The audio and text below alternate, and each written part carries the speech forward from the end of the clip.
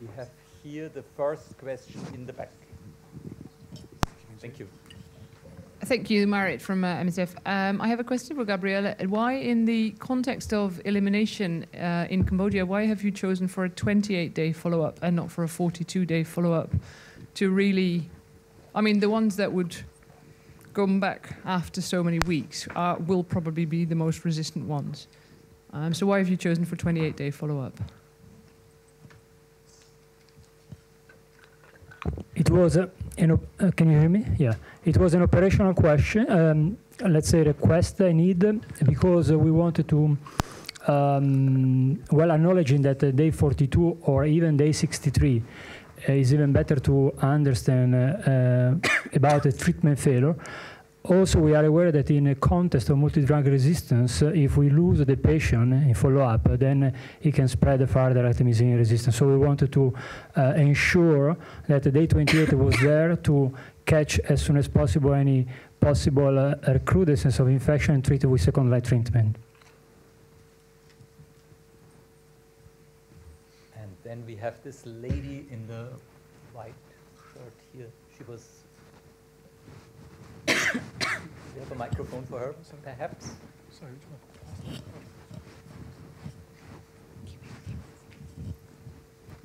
one? Hi, Kate from MSF. My question's for Ruby. In terms of the reactive hepatitis E vaccine, you mentioned the ideal point being 50 cases, but given there are so many asymptomatic hepatitis E cases, how is that in terms of practical implementation during outbreaks? Thanks. That's been taken into account. It's the 50 symptomatic cases, so it's the cases that we would see in our clinics. Okay, next question. Sorry, and then we go to, can we go?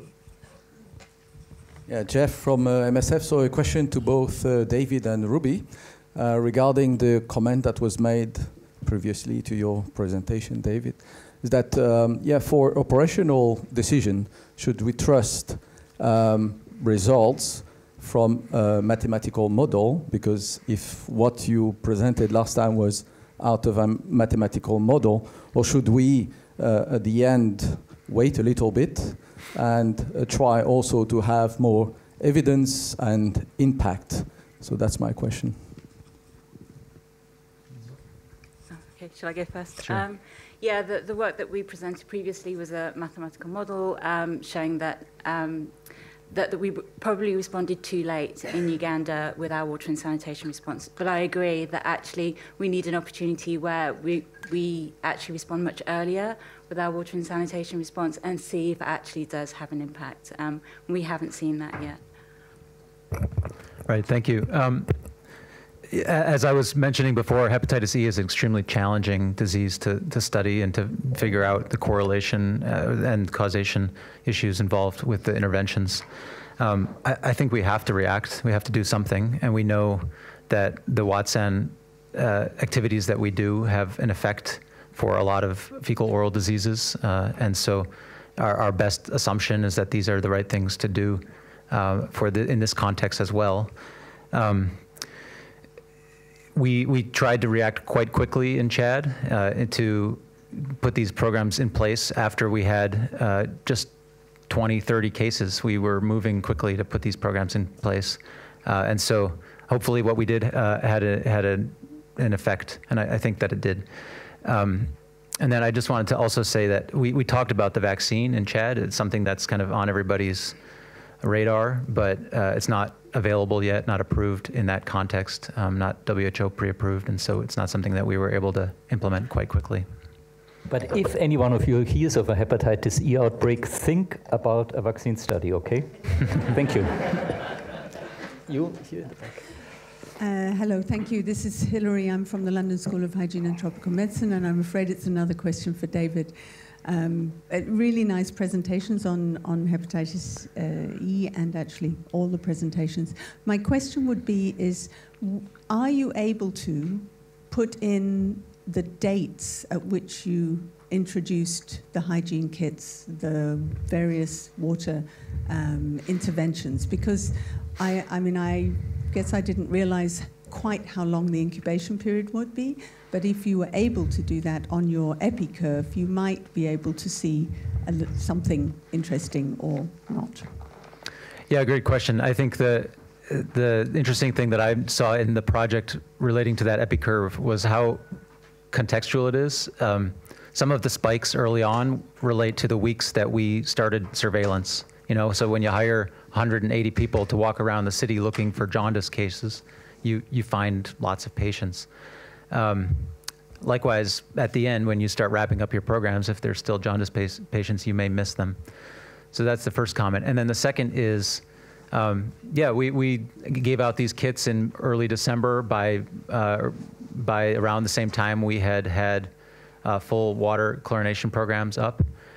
And so, 6 weeks later, we were hoping that the cases dropped. They were still high for another month or so. So what that means exactly in terms of the incubation period being an average of 6 weeks, it's hard to say. There's, of course, this issue of secondary transmission as well. So you may be having continuing transmission between the population, even if you've stopped transmission through the water supply.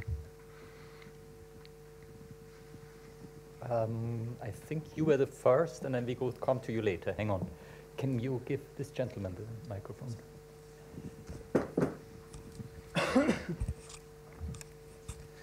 Bern, MSF Manson Unit. My question is to Amadou. So can you just explain to us whether there was a conversation when you were deciding to have a placebo-controlled trial, given that there are other vaccines that have been shown to work elsewhere, and whether you could have considered comparing those vaccines and maybe not. I don't know whether it's always the case to look at the severe cases, but whether other vaccines would have allowed you to look at other impacts apart from just the severe cases. Thank you for the question. First of all, I just want to let you know that by the time we started the study, there was no any other vaccine, rotavirus vaccine, available in Niger. They were not at all using it in the EPI program. And the second point is also, because of these existing vaccines are not perfect, the sample size would be massive. Also, then this is the second point. And that's why we compare it to the placebo and have the real vaccine efficacy of the BRVPV. Okay, who is next? There in the back, sorry, who was there? There, here. Yeah, you with the blue shirt. Thank you. My name is Oscar from MSF Canada. My question goes to Amadou Sek. Most of the time in Africa, we have vaccination campaigns where different vaccines are being combined. And I don't know what would be the possibility of combining rotavirus vaccine with other vaccines, if there is a potential of accepting that combination. Thanks. Well, the secondary objectives regarding the interaction of the vaccine and the vaccine used at present time in the EPI program are ongoing.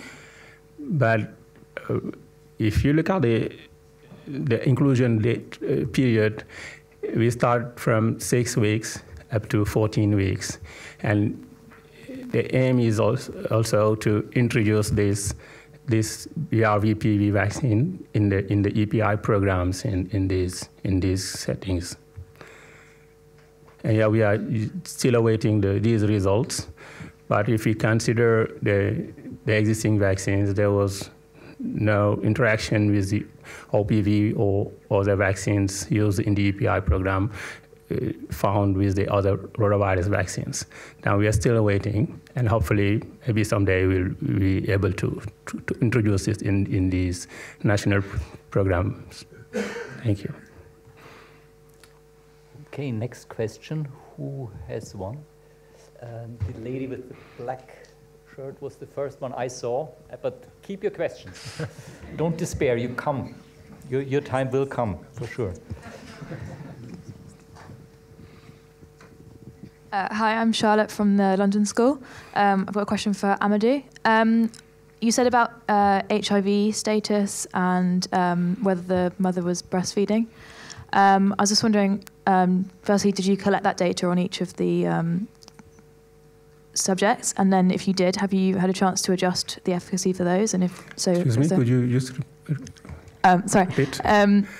Did you collect data on HIV status and breastfeeding? And if you have, have you had a chance to adjust for that, for the efficacy? Well, we have performed HIV tests on these participating children.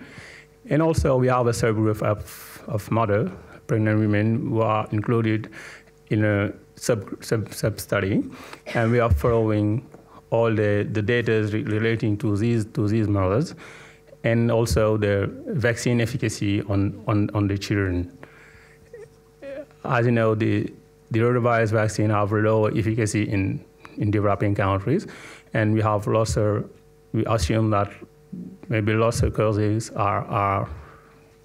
could justify this. But once again, the results are ongoing. But you're right. We are waiting for these results, and we consider the breastfeeding, the HIV status, malnutrition, other enteric infections in these settings, and maybe in a couple of months we'll have all these answers. Thank you. You are the next here. Hi, I'm Geraldine O'Hara. I'm a infectious diseases physician in the NHS. My question's for the Hep B experts on the panel, and it may be a display of my ignorance. As I understand it, the vaccine's based on genotype 1. Are we certain that it has the same protective efficacy across all the genotypes? It's based on genotype 1, but the study, it was actually in a setting that's mainly genotype 4. So it was effective against genotype 4 and genotype 1. I'm not an expert on this, but it's expected to have effect on all 4 genotypes. Okay, next question. You, I think, were the next. Sorry, I hope I... Okay. Thomas Jensen from MSF here again. Ruby, I have another question about the vaccine model. So you pointed out that in the Chinese trial, that a single dose was not effective. I'm just wondering whether in the reactive setting, in the outbreak setting, where you can expect a much higher frequency of effective infectious contacts, and where long-term immunity may not be such a priority, whether it'll be worth it, or whether any modeling has been done on the effect of a single dose. Yeah, that's a really good question. We wanted to explore single-dose vaccination. Apparently, we actually approached the authors of that paper for single-dose effectiveness data. They don't have it. Their study wasn't powered to look at that. So it would be something that's worth looking at in an outbreak setting and exploring that. All right, I'm afraid we are coming to an end here. Thank you very much to the panel. Thank you very much for your excellent presentations. And thank you very much to all of you for staying to the end. Thank you.